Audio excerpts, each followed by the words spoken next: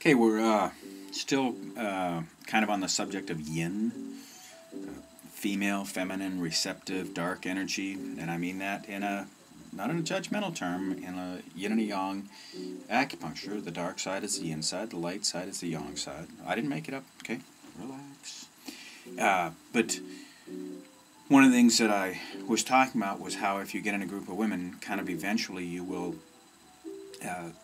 be talking about relationships at some level.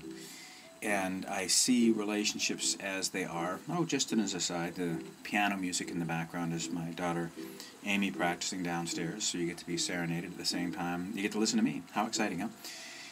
But I've said for years that if you spend enough time in the institution of marriage, that there's a good chance you'll want to be institutionalized or should be institutionalized in some other institution. The institution of marriage makes absolutely no sense to me whatsoever for an outside person, religious or governmental, to have any say over you and your life, and then to have you commit to somebody on their terms.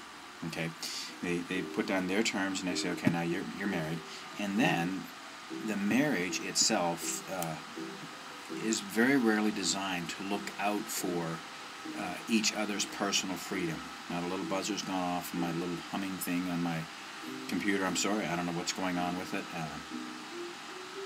But at any rate, most marriages, when you get into them, you have to go to a courthouse or to a religious figure. And I remember seeing a comic in Playboy magazine years ago, a young couple laying in bed, and there's a religious figure on one side of the bed and a governmental figure on the other, Uncle Sam, and they said, we don't remember inviting either of you guys here.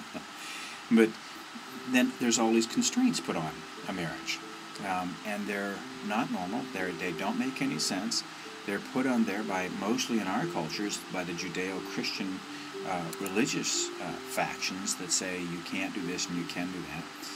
And I watch people in marriages, and a lot of times the marriage license seems to be a license to really beat the shit out of somebody, really not treat them well, and then say, but I love them so much. It's, this is love. And I think, wow, with that much love, I'm not that interested in being loved that much.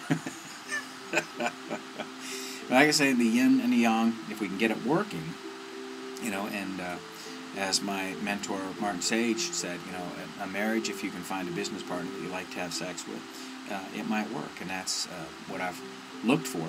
And I think that may be a solution outside of trying to fit in with the constraints of marriage. Although I've seen people get married in a religious institution, they've been married for years. I don't know how happy they are, but they're not institutionalized either.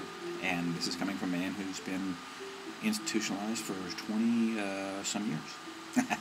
www.micpeakperformance.com